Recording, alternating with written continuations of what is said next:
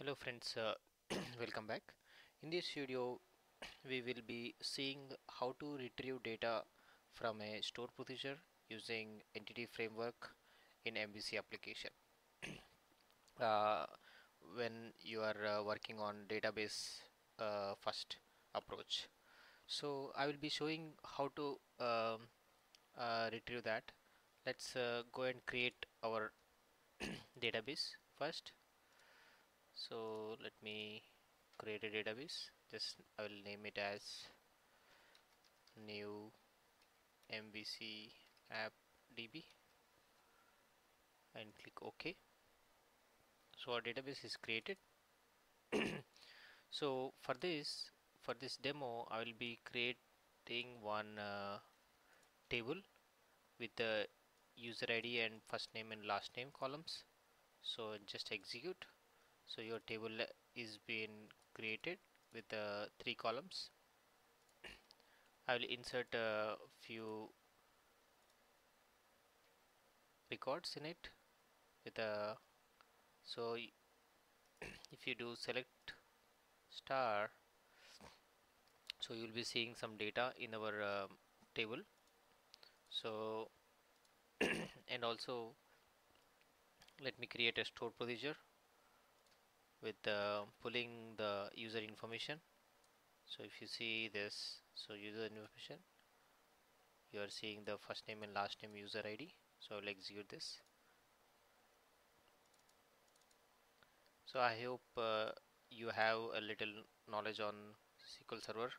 So I'm not going in depth on these topics, but please go over the SQL basics so you will understand how to create them. So this is the procedure I want to hit from the MVC application. So let's open our Visual Studio and create a new application. So go to file and select new project in the web. Just select ASP.NET web application. In that let's name it as uh, new MVC web app. Okay, so just click OK. So it will show you one prompt, one wizard to select which application you want to do. And let's select MVC and no authentication. So click OK. So it will create the required folder structure and required files, and it will also create JavaScript files, Bootstrap classes and etc. Some basic template has been will be created by Microsoft. So if you want to see that template, just once a project is created, just run the project. You will be seeing the basic template.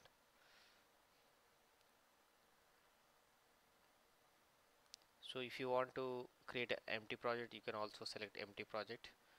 So we are working so my intention is to show to work on the MVC, so I just selected the default. So this folder structure has been created.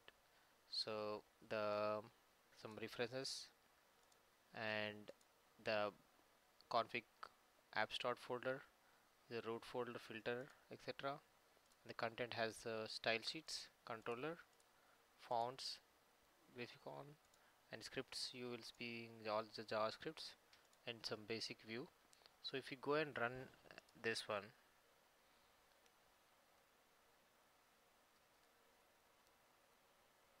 you will be seeing the default template created by the Microsoft. So you can use the template in your new design, or you can just clear the design and you can redesign them. So let's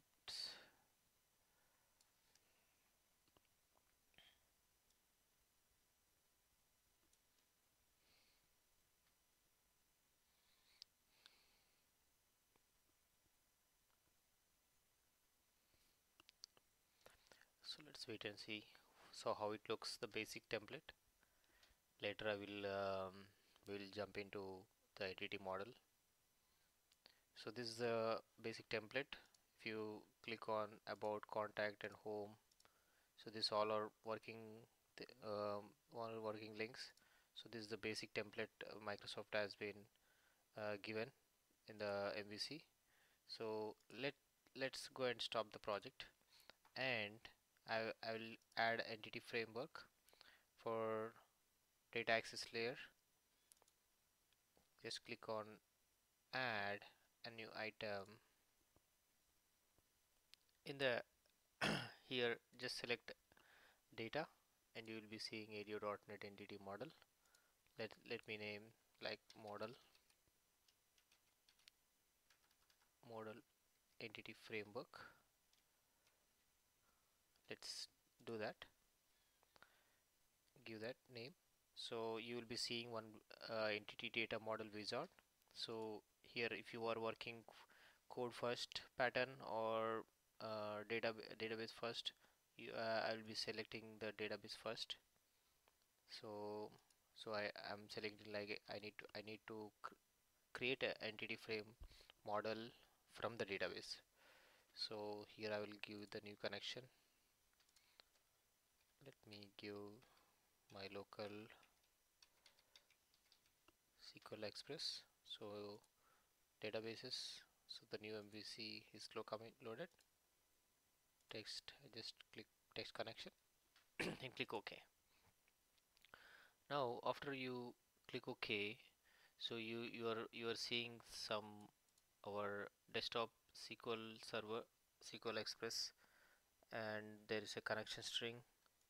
So this connection string, if you select this option, it will be saved in your config file. So that will be useful. So use that. So there is a new MVC app DB entry. Just copy that. So it will be useful for to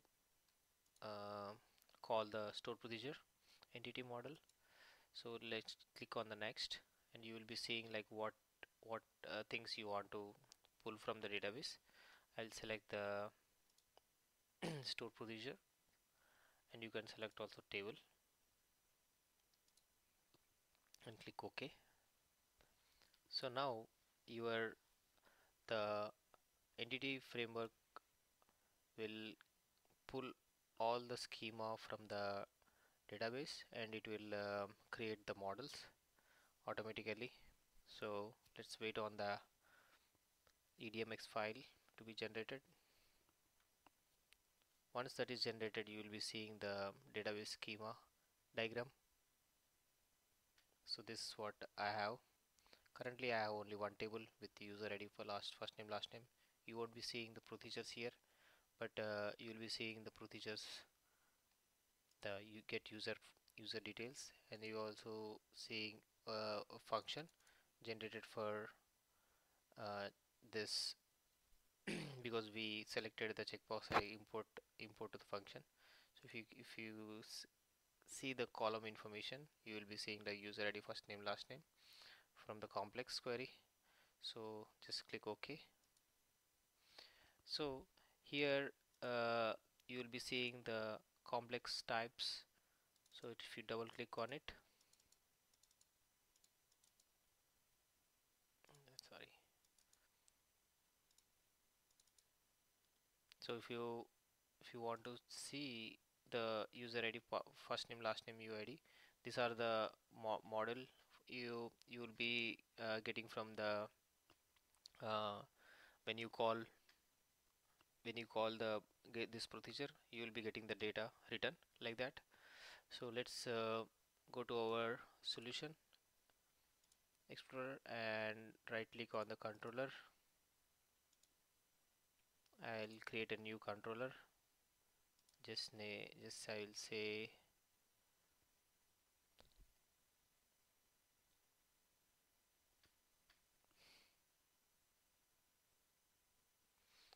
I will say name controller.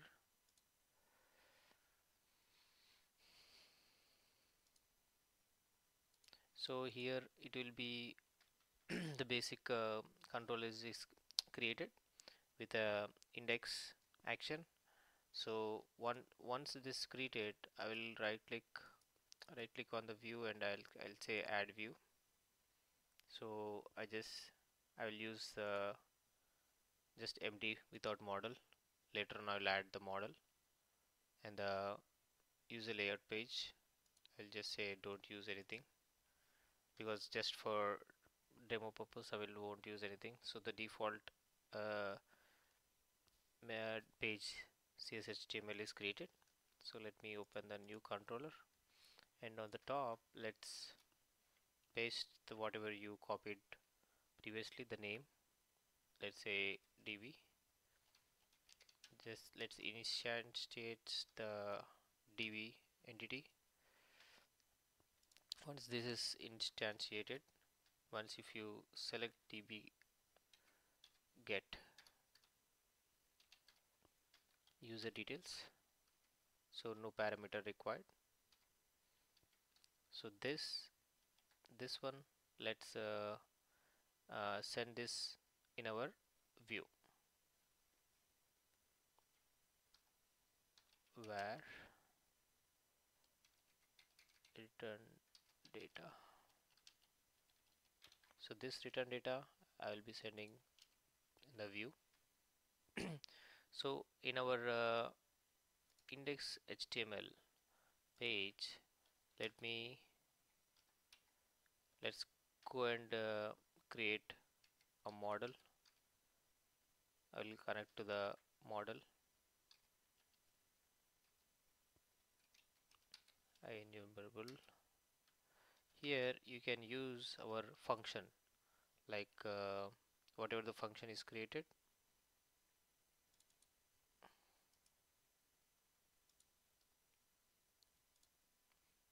like the get user details. Let's see, get user details function. So this model. So once this model is created, so what I will do, I want to display the first name last name. So here I will use this as a variable.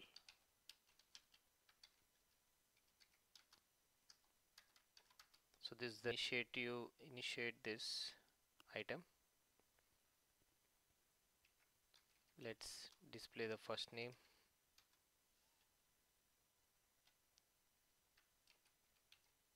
and break.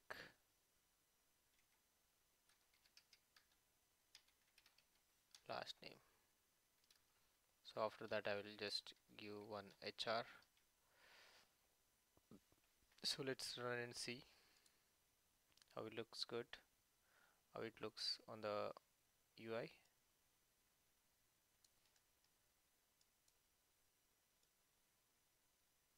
So this is how it looks good in the UI. So here we are currently just using the return model, so that I'm just specifying the model here. If you don't want, like if you remove this model and save it, and if you go and refresh to the page, that will work, because here anyway the model which it takes is like the default model whichever you are returning. So if you want to see like how it is coming from the database, if you can just put a breakpoint, and this when you refresh, so you can see the quick watch, the element which you calling the procedure, and it's returning three values with that model schema, because the model schema has the UID, first name, last name. So this is how you get data from stored procedure. uh, like I'm showing a small example how to retrieve, how to how to design this in more detail. I will explain you in the next videos. Thank you for watching. Keep watching my videos, and please subscribe to my channel for more videos. Thank you. Bye bye.